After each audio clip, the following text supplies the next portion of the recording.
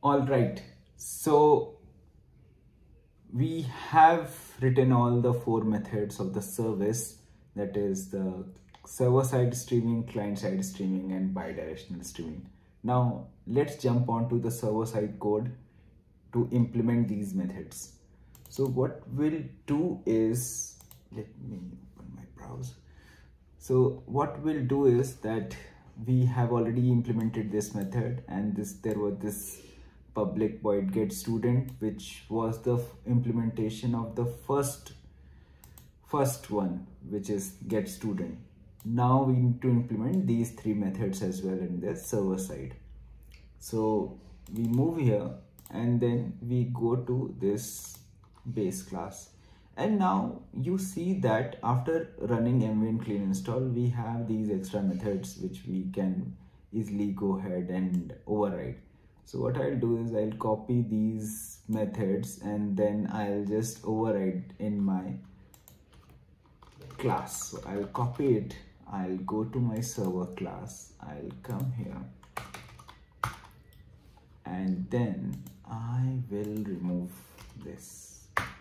So now all I need to do is to implement this method for my both client side and server side and bidirectional streaming. So this is for the server side streaming. We already have a logger, so let's use that. Logger.info got the request from client is equal to request dot get id.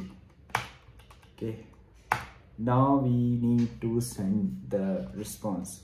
So the way we do that is that we have a response observer dot on next, and we can send the response from the server in this one. So we can have a, we can again create the same response which we created earlier. So I'll copy this, I'll paste it here, and then here I can give student response. Can make it 1. In fact, let me do one thing. I'll add a for loop here. So for int I is equal to 0, I less than 50, I plus plus, and let me put it here. So, and then what I need to do is response observer dot on completed, which will give the signal to the client that all the responses are done, and it can stop waiting for more such responses. So here's the request, and now the responses are sent one by one, and as soon as this on next is being called, the client will get the response. So this will not happen in a chunk, but it will just happen one by one. Now this one is quite interesting. So here you see that instead of void, so till now in if there was no such client side streaming, in those cases there was no return type. But in case of client side streaming, we have a return type here. So we need to have a return here.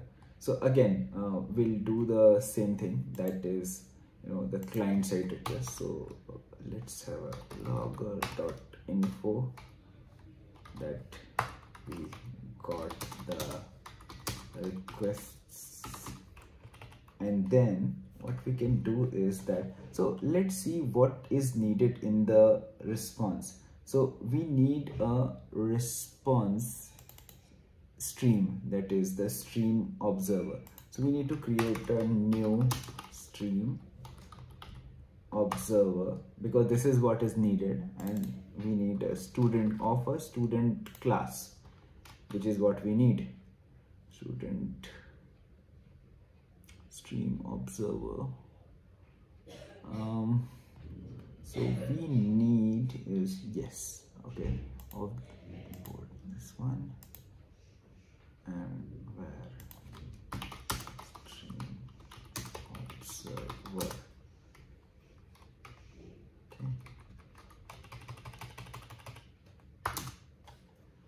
And then what we need to do is we need to implement methods, these three methods, which signify that what do we need to do in these cases. And then we just need to return the stream observer.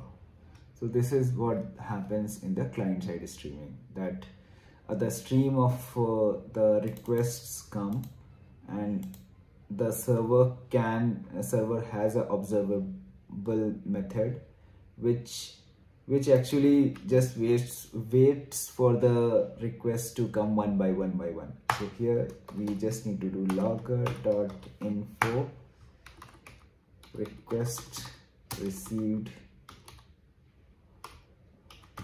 equal to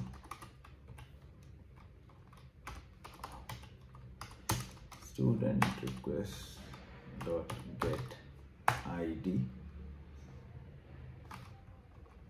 Okay, and here itself we can have more things. For example, we can have a logger dot error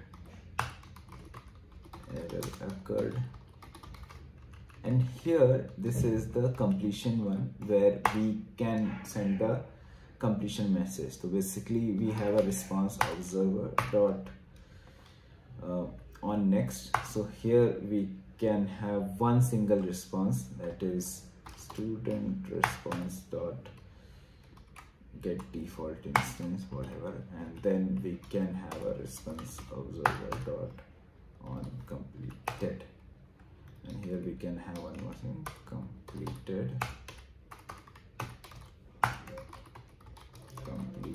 all the requests. So basically in this case the client is just sending the data in a stream, and the server is able to process those data one by one. So this is what the client side streaming is.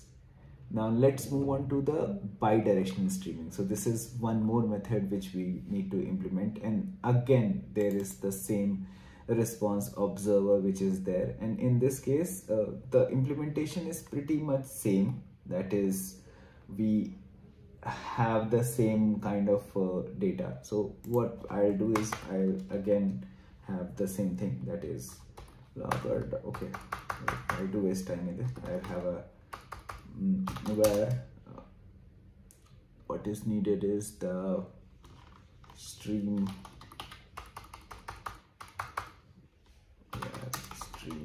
observer is equal to new stream observer, and here I need to have a student request, and it will automatically ask me to implement the methods. So these are the methods which I need to implement, and then I can return the stream observer. So you see the compilation error just went away, and it is almost same.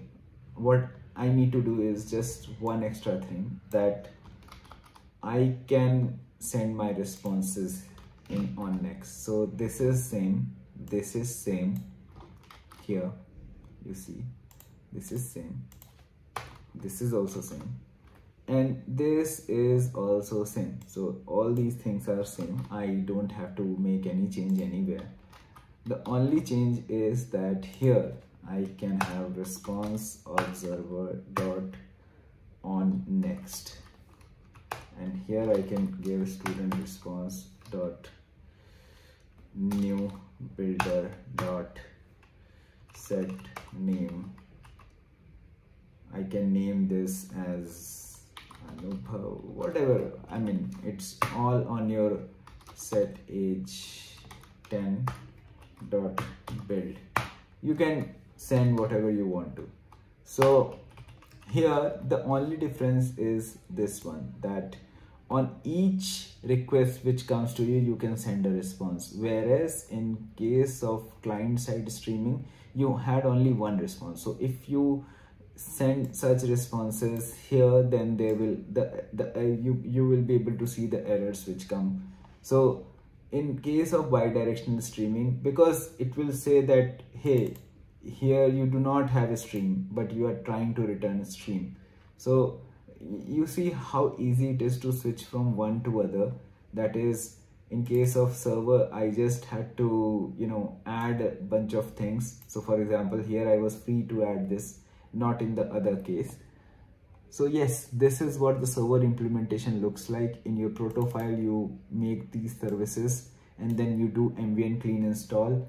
Once you do that, you are able to see in your service those methods, and then you copy those methods, override those methods, and based on the use cases, whether it is server side streaming, client side streaming, or bidirectional streaming, you implement those methods. So remember, these methods are with the frame of reference of server, not the client. This is something which we need to take care of.